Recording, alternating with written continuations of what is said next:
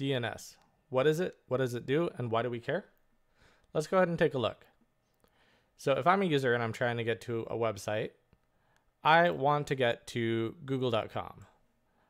I can't go straight to google.com because I don't know what the IP address is.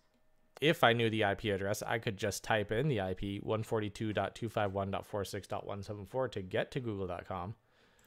But writing down that IP address and memorizing those IPs becomes cumbersome, which is what people quickly found out in the early days of the internet, which is why DNS was created. DNS is a server that sits between the user and the internet or the website that you're trying to get to. And you can give it an easy to remember name. So let's say google.com. Think of DNS as the yellow pages of the internet.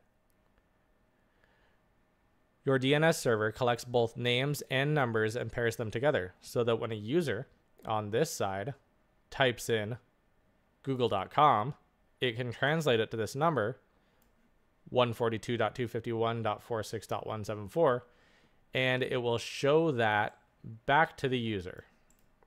That's a very simplified way of how DNS works and what it's for. There are other DNS servers as well. There are TLD name servers or top-level domain name servers.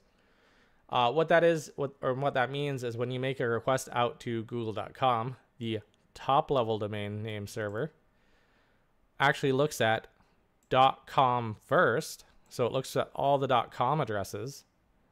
And then once it finds the .com address, then their DNS server and the authoritative DNS servers take over, and they will do the rest to actually look for the google.com. Authoritative domain name servers are a little bit outside the scope of an introductory video, but we can go ahead and do a deep dive on DNS in another video, and we'll show you a little bit more about how that works. Just know that there are at least 3 types of domain servers: DNS name servers, top-level domain name servers, and authoritative name servers, and root name servers. Thanks again for watching our video. Don't forget to like, subscribe, and share.